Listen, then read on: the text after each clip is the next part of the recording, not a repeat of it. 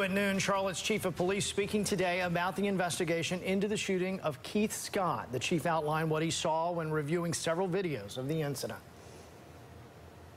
The video does not give me absolute, definitive, visual evidence that would confirm that a person is pointing a gun. I did not see that in the videos that I've reviewed.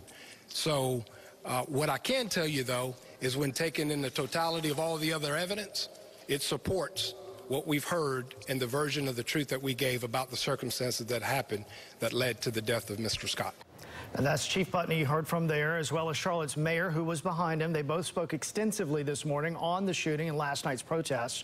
CBS North Carolina's Robert Richardson was there and joins us live now from Charlotte. Robert, you've been covering this for 2 days now. Bring us up to speed. And Mayor Roberts talked about a city that she loves and says that Charlotte has a tradition of collaboration and peace. And she says right now, city leaders are collaborating with community leaders to try and find peace after yet another night of violence in the city. Police arrested 44 protesters overnight for charges ranging from breaking and entering to looting, failing to disperse, assault. There was looting at even the Charlotte Hornets Arena shop, and Chief Kerr says there are hundreds of cameras around the city and they are reviewing video to identify more suspects, and Chief Kerr Putney says more arrests are coming. As I said yesterday, there's your truth, my truth, and the truth. Some people have already made up their minds what happened. We've given multiple facts, and there'll be an update later this afternoon about more additional information we're getting. But that still doesn't change the mindset and the perspective of some who want to break the law and tear down our city.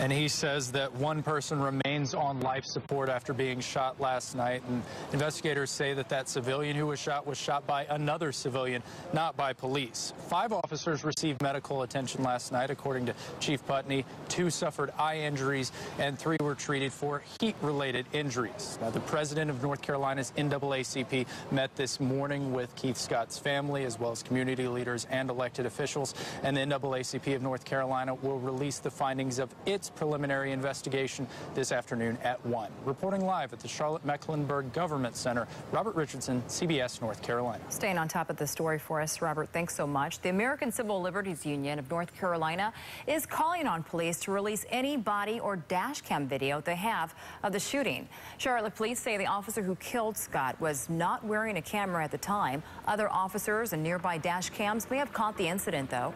The ACLU says the timing's really important because a new state law takes effect on October 1st. Under this new law, they will need to seek a court order, but that law is not in effect. So under current law, Charlotte could release this footage, and they should.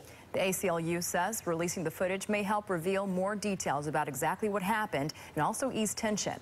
The chief said today that he would not release the video anytime soon. The Carolina Panthers responded to the ongoing events in Charlotte ahead of Sunday's game, saying the team is working with officials and monitoring the situation. There's no word yet on whether the team will take any additional security measures this weekend. Some community leaders called for a boycott of the team yesterday. And